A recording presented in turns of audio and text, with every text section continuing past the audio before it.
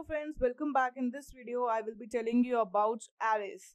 So this is an important concept that you should know about arrays because in your programming you will be needing array now and then. So let's dig up more into array. So first of all, you can say, why do we need an array? Whenever like you were using int a is equals to 10, and then let's say you have to define 1 to 100 variables with their value respectively. First variable as 1, second variable as 2, third variable as 4, and so on till 100. So you need to declare 100 variable, and then after declaring those 100 variables, if I say you have to update some variables, then it would be a very monotonous and a tough job for all of you. So to avoid this circumstance, what we did, we need to create an array that can store same type of data type with only one name referencing. So let's take here as name as ARR as array short form, and then if here I need to create, let's take the array type as int. So what it is happening, I can store multiple integer values, let's say 5, 10, 6, 4, 1, 0, let's say rather than.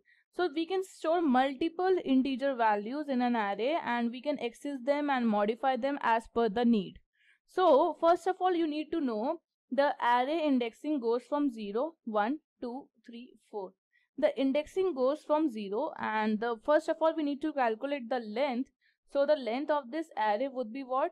1 block, 2 block, 3 block, 4 block, 5 blocks. The length comes out to be 5, and the indexing goes from 0 to length minus 1, that is 0 to 4. Okay, this is a very basic thing. After that, we can, first of all we need to know whether array can expand or not.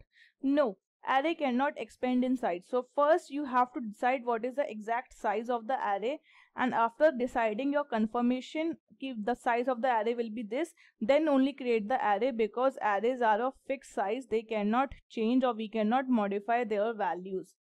Okay, after this, coming on to the declaration, how arrays are declared. Very easy thing. You need to write the type of the value that the array have to store, and then the name of the array, then these parentheses, brackets, square brackets, in order to indicate that this is not a simple variable, it is an array. After that, new int, and then here you have to define the size. What is the size of the array? Okay, as of now, let's take, instead of writing size directly, I will write 5. So in the computer memory, what will happen, this is how my array would be made, and a would be referencing to it, and what the values it will store, integer value. Let's put the value 17, 18, 1, 2, 3, and the indexing will go as 0, 1, 2, 3, 4. And what is the size of the array? Array will be the size of 5. Pretty simple, none of this. Okay, so it is not dependent that you can create int type only. You can create your string data type of array, you can create your double array, any, but make sure whenever you create, then those values should only be held in the array. This is a simple linear single dimension array. You can say, people say it's single dimension array, as simple as that. Single dimensional array. Let's have a quick glimpse over it. You can see here also I have created int a and the size is 5. I have declared it. After declaring it, what I did is I started putting the values. That is, at the 0th position the first element is 10, at the second position it is 20, then 30, 40 and 50. Okay, so I will just tell you over here only how is it happening. So here first the array has been declared and initialized. At that point of time in the memory, it will be like 1, 2, 3, 4 and 0, 1, 2, 3, 4. This is how a will be pointing to. Now as soon as I write a at 0, it means a at the 0th position you have to put 10. So I will put 10. Then a at 1. So a at 1th position, what I have to put? 20. A at 2th position, what I have to put is 30. A at 2nd position I have done, then 3rd position I have to put is 40, and then 50 respectively. This is how I have filled my array. In order to traverse an array, I need a for loop. I will start from 0 because we know indexing goes from 0 until a dot length. So a dot length is a function. Length is a function that helps me to calculate the length of the array. What is the length of the array? We know it is 5. So the loop will run till less than 5. Why less than 5? Because the last index is at 4, not at 5. If you go for less than equals to 5, what will happen? It will look for the fifth block, but we don't have any fifth block present here, so it will give us an error. In order to avoid the error, we have to go to less than length minus a dot length. Okay, so now let's start accessing the I is equals to 0. I value is 0. We will come inside the loop. Since I is less than a dot length, that is, it is less than 5. So condition is true. We will come inside the loop. It is that a at I. So it is what? Printing at a at I. A at I means a at, what is the value of I? 0. A at 0. It is what? 10. 10 will be printed. Now I value will be incremented here and it will be 1. At 1, it will come in, it will first check, is 1 less than equals to 5? Condition true, so it will print a at I. What is the value of I? I is 1, so it will be printing what? 20. Then again I value will be incremented to 2. It will check 2 is less than equals to 5. Condition true again, so it will print a at I. What is the value of I? 2. A at 2. What is that? A at 2? 30. 30 will be printed. And then again I value will be 3, then 40 will be printed, and I value will be 4, and then 50 will be printed respectively. This is how you need to print your array. Okay, so this is a very basic concept of your single dimension array. You can try this at your own. These are the basic concepts. After single dimension array, what we have is double dimension array. What happens in double dimension array? It is quite similar to the single dimension array, but instead of only simple rows, it have columns. So it is a 2D array, you can say. Yeah, like this, and I will create a 3 by 3 array. First I will show you how it exactly looks, then we will see the implementation. So here you can see I have told you already array indexing goes from 0 to length minus 1, and here will be 0, 1 and 2. So this is my, and let's say the array name as A, and we are storing integer values. So this column will be positioned as 0, 0. This will be as 0, 1, 0, 2. First we have to write the name of the row and then the column. Okay, so here it will be 1, 0, 1, 1, 1, 2, and in similarly it will be 2, 0, 2, 1, and then 2, 2. This is how you need to access your blocks. After that you can just put your values, whatever you want to put your values. But in order to declare an array, let's take a int type of an array.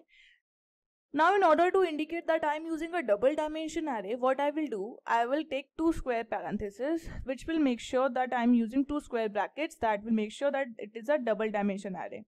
Now int A, and sorry, I wrote here wrong, it's A, and int, and here I will just put it whatever size you want. As of now it is 3 by 3, so we will just put 3 by 3. As simple as that. This is how your array declaration goes. After your array declaration, you can just put up the values, whatever values you want to put up. So let's put the value start like A at 3, let's take it 2, 1. 2 and 1. So what it would be? Second row, first column. So where is the second row? Here is the second row, first column. So it intersects here. So here we will put value, let's say 6. So 6 will be input. So this is a simple way to input your values. But if you don't want to input the values in this way, then what you can do, you can put your values int A and here, and you can initialize them as is it. First you open simple this parenthesis, and then for the row write 1, 2, 3. This is your first row. Then close it. Then write it again 4, 5, 6 for your second row. Then you can close it, and then you can write 7, 8, 9. So this is how you can declare your array as it is. So what will happen? 1, 2, 3 will be in the first row. It will be 1, 2, 3. Then in the second row it will be 4, 5, 6. And in the third row it will be 7, 8 and 9. Simple. Okay. For the practical implementation, I have created an array of integer type. You can see it's a double dimension array, and I have initialized few values. Okay, so this is the first row, second row, third row, and after that you can see I have just used 2 loops, first for the row and second for the column, to print my array. Okay, so let's quickly have a dry run and see how is this exactly working, or how we need to work this out.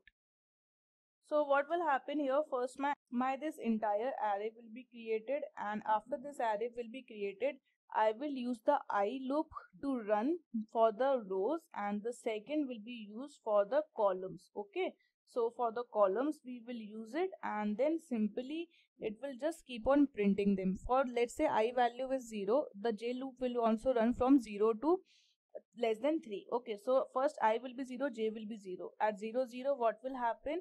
0 comma 0. Now at 0 comma 0 we have first position, that is 1, so 1 will be printed. After then we will go, J value will be increased and J will be 1. After J will be 1, it will come inside the loop, it will be I and J. I is still 0, J is 1, so 0 comma 1 is what? It is 2. 2 will be printed. Then I value 0, J value 2. So 0 comma 2, 3 will be printed. Okay, now the J value will become 3. As soon as the J value will become 3, we will come out of the loop. And we will come out of this J loop. We will change the next line. We will come on to the next line. You can see on the next line, and then we will have a space here. After that, again I value will be 1. I value will be 1. Now J will start from again 0 to 2. J will start again from 0 to 2. I value is what? I value is simply 1. I value is 1. Then we will again, it will be from 1. Okay, so it will be simply from 1, and 1 comma 0 will be what? 4, and then J value will be 1. Then 1 comma 1 will be 5, and similarly we will print this entire array. So you can see this is how our array is being printed. Here we use I for the rows and J to control the column value. As simple as that.